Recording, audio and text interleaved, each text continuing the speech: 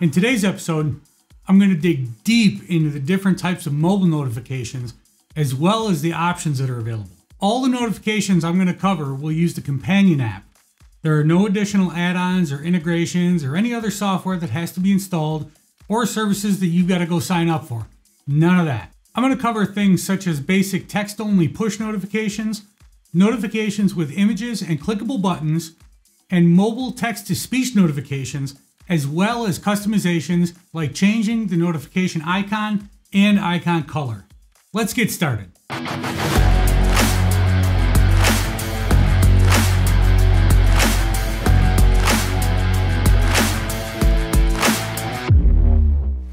Now, I only have Android devices, so all the code and demos that I'm going to show in this video are for Android devices. But most of these things all work on iOS devices as well, sometimes with minor modifications.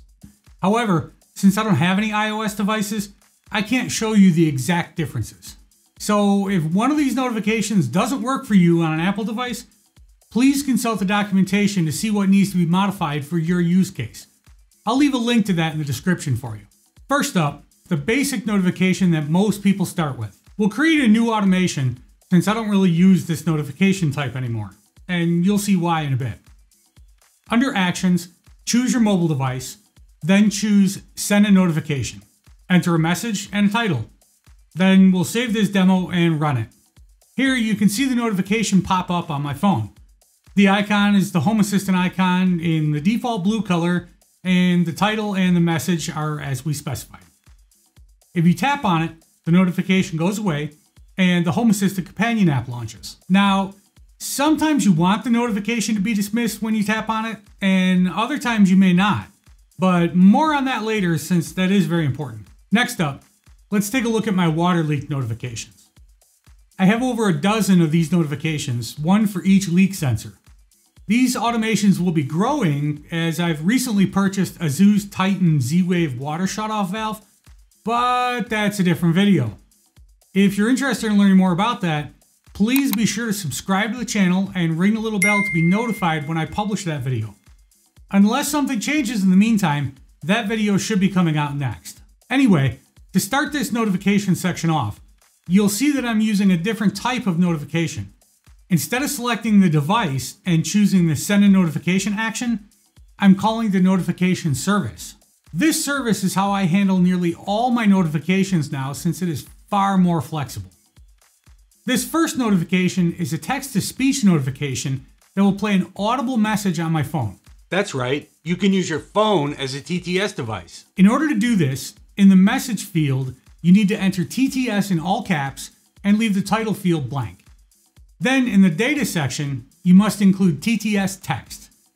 Whatever text you enter after that tag is what will be spoken by your phone. If you don't enter anything else, the message will be spoken only when the phone is active and unlocked, and it will play back using whatever volume the music playback is currently set to. However, you can alternately specify a media stream as you see here.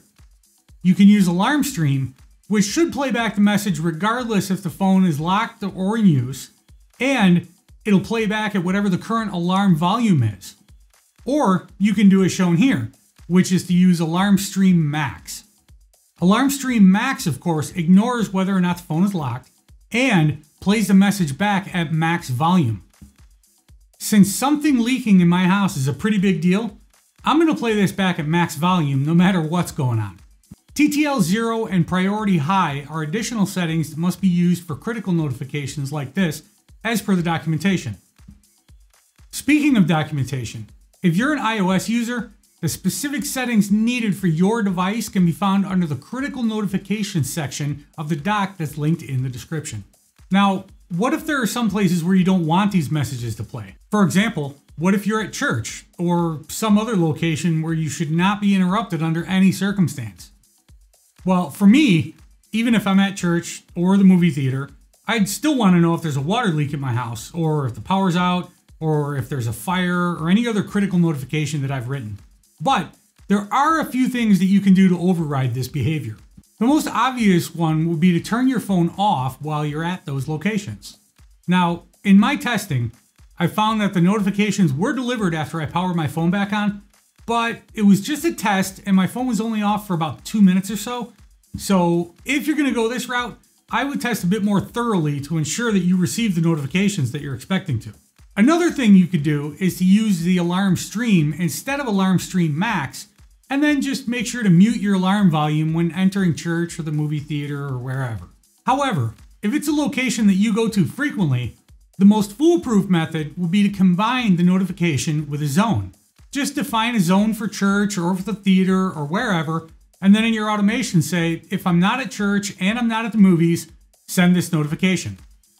I've got an example of the reverse of that coming up, where I only send the notification if I am home, otherwise I don't send it. We'll take a look at that here in a bit. Now that we've thoroughly dissected that one notification, let's continue on with the rest of this automation. The next notification is the exact same thing, just sent to my wife's phone, so we can skip that. Now, I wanted to keep the TTS messages short and to the point, so all I put in there was water leak at home. In order to provide more information though, I'm also sending a text notification. I call the notification service again, and this time the message tells me which sensor detected the water, and the title is water. Now, of course, you can accomplish that with the very first notification that I showed you, but there are a couple differences with this one. Under the data section, you can see that I've specified what icon to use, and I've also specified that it should be red. Again, the next one is a duplicate of this one, except for my wife's phone. Then the final notification is a TTS message to a group of Google Nest Minis that I use around the house for TTS announcers. Water leak at home.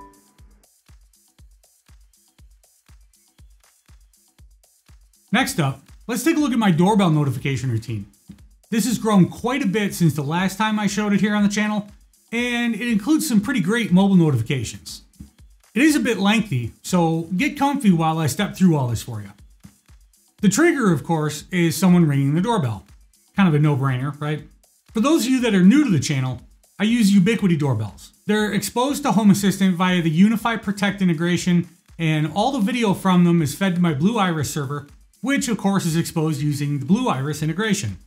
I've already made some videos on that stuff, so moving on. The first notification is a TTS notification to the group of Google Nest Minis to announce that someone rang the doorbell. Next, I take a snapshot from the doorbell camera.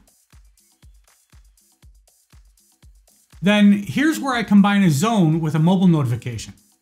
If I'm home, then send a TTS notification to my phone. Why am I doing this? I've already got TTS announcers all over the house telling me that someone rang the front doorbell, right? Well, they're sort of all over the house. There's one in my office where I'm filming here in the basement. There's one in the parlor on the main floor. There's one in the kitchen on the main floor. And there's one in the master suite on the second floor. But there are none in the nursery. There's none in the second floor hall bathroom where my son gets his baths.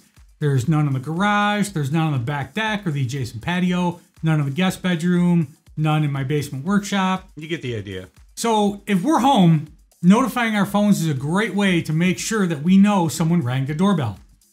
Now you're wondering, why bother with all the TTS announcers then if you're just going to send a message to your phone? Babysitters, man. Babysitters. If we're gone and the mailman or UPS or somebody delivers a package and rings the doorbell, I'd like for the babysitter to know it rather than leave it sit out on the porch in the rain. Or what if it's a Girl Scout selling cookies? No way anybody wants to miss the Girl Scout cookies. Moving right along, the next one, again, is a duplicate, but from my wife's phone. And then we're on to the image notification with actions. Once again, this is something that cannot be done with that first basic notification that I showed you. So here, the message is someone rang the front doorbell, and the title is front doorbell. Under data, the first line is sticky true. What's that do? Remember earlier where I mentioned about how when you tap on a notification, it gets dismissed by default? Yeah. I can't tell you how many times I've just tapped on this doorbell notification without expanding it because I'm so conditioned to do that, right? It's the default behavior for any other notification to get more info. Except that if I do that, the button to unlock the front door gets dismissed with the notification, and that button does more than just unlock the door, as you'll see in a moment. Sticky True prevents the notification from being dismissed simply by tapping on it. In order to dismiss it, you actually have to swipe it away. Yes, I just learned that while I was preparing to make this video, and no, I'm not too proud to admit that. Damn it, am I happy that I found it. because that little annoyance has been driving me nuts ever since I put this automation in place. Okay, back to the info. Next up, you can see that again, I specified an icon. In this case, a doorbell icon, and I color it red. Then I include the image from the snapshot that I took above. You'll remember that I saved it at config www.frontdoor.jpg. Well, that's a relative path, of course, not an absolute path, and I can't just send that relative path to my phone in a notification. You have to send the internet accessible URL of the image that you want to display in the notification. Now, of course, I've hidden my FQDN, but you can see that the path portion of the URL is whack-local, whack-frontdoor.jpg. Whack-local maps to whack-config, whack-www. No, you don't have to have an in-depth understanding of web servers for this, and I'm not going to go into a ton of detail here. Just trust me, okay? It works. Promise. Next up, I define two actions that I want to be able to take from within the notification on my phone. These will display as text underneath the image that I can tap on. The first action is to open the camera. The type is URI, the title is Open Camera, which is the text that I want to be displayed under the image, and then the URI is the path to one of my dashboard pages within Home Assistant. So if I click Open Camera, it'll open that page. The dashboard-admin portion is the name of the dashboard. In case you didn't know, yes, you can have multiple dashboards. Be sure to subscribe for my upcoming Dashboard December series. And Whack Front Doorbell is the name of the page. The other action is called Unlock Door. This needs to be in all caps with no spaces. The title is Unlock Door, which again is the text that's displayed under the image. Now you're confused, right? How does simply saying unlock door unlock the door? Hold your horses, we'll get there. And we're there. The next action is wait for trigger. I've configured this to wait for 2 minutes. That means that after the notifications are sent to my wife and I, Home Assistant will wait 2 minutes for the trigger. What's the trigger? That's this next part here. Mobile app notification action. The event data? Well, would you look at that? It matches what was in the notification. Unlock door in all caps. Very important. Make sure that continue on timeout is not selected. That means that if Home Assistant doesn't receive the unlock door trigger within 2 minutes after sending those notifications, the actions stop right here. None of the actions below this will be performed. Okay, so what are the rest of the actions then? Well, first up, we're going to unlock the front door. Then I'm going to delay for 4 seconds to give the door time to unlock. And then I'm going to play a wave file of me saying, come on in, via the doorbell speaker on the front doorbell. Now, this may or may not be important for you for your doorbell if you're trying to duplicate this. And again, I'm not going to go into a ton of detail about it since this video is more about the notifications than the doorbells, but I couldn't get this to work from Home Assistant. I did a bunch of research and the best I could figure out is that it had to do with the way that Home Assistant handles SSL connections versus the way that Ubiquiti doorbells handle SSL. Since I have a certificate on my Home Assistant server, I needed a different web server to provide that WAV file. So I slapped IIS on one of my other Windows boxes here and threw the WAV file on there. No, I'm not worried that it's only HTTP, and no, I'm not worried that it's IIS. It's only used on my internal network, and that's the only file hosted there. So, meh. In order to get that to work, I had to set the content type to music. Next up, I sent a notification to my phone again, this time saying that the front door has been unlocked, and I set the icon to be an open lock and colored it red. Same for the wife's notification, then a 2-minute delay, then a bunch of conditions. If the front door contact sensor is closed, meaning that the door is closed, then lock the front door. Else, meaning that the front door is not closed, play a TTS announcement to my announcement group of Nest Minis saying the front door is open, and send a message to my phone telling me the door is still open.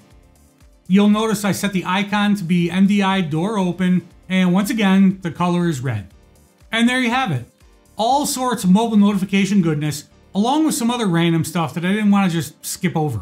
I know that was a lot to cover, and I know I went through it pretty quick, but hey, I'm trying to keep the video shorter for you guys, and I figure that's what the pause button is for. Real quick, do me a solid and whack that like button for me if you learned something from this video. That helps get my pretty thumbnail in front of more eyeballs, which helps the channel grow, which motivates me to make more videos for you guys. Now listen, if you're not a fan of pausing videos and typing all this nonsense in by hand, or if you're a nerd and you prefer to work directly with the YAML, you've probably looked in the description of my videos and seen that there's no code there. What gives? A few things. First up, the formatting in the description section, it's horrible. And for YAML, we all know that formatting is everything. Second, the more and more mature this channel gets, the more complex the topics are that I'm covering in my videos. And there's a 5,000 character limit in the description field, meaning that not all the code would even fit in there a good portion of the time, aforementioned formatting issues notwithstanding. All the code from my videos is published on my Patreon page, as well as complete periodic copies of my dashboard, automations, and configuration YAML files. In addition, there are lots of great benefits available, such as early access to ad-free videos, free t-shirts, exclusive giveaways, access to the FHT Discord channel, and more. Benefits are available starting at just $3 per month. Stop in, support the channel, get cool stuff. Win-win for everybody. Check the description for a link if you're interested. To all my current patrons, Thank you for your support. you guys are the best. I hope you enjoyed today's video. I hope I was able to teach you something new.